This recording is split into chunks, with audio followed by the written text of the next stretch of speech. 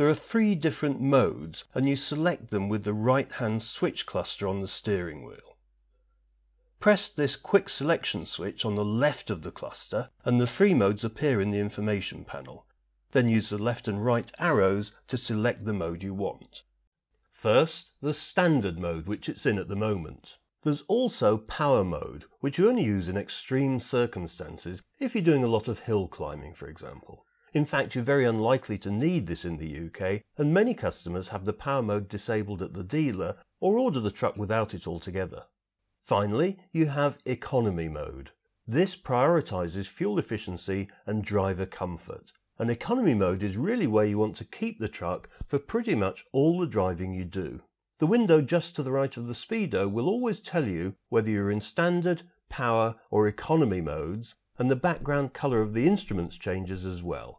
Green in economy mode, blue in power mode, and just black in standard mode. If you're manoeuvring around a yard or want to reverse under a trailer, you can select the manoeuvre mode. In forward or reverse, push the gear selector lever away from you and hold it there for a couple of seconds until you see a lowercase m appear in the display on the dashboard. Manoeuvre mode works in forward and reverse, and it enables you to control the truck very precisely at low speeds. To cancel it, just lift the lever, or if you forget about it, don't worry, by the time you get up to 6th gear, it'll cancel itself anyway.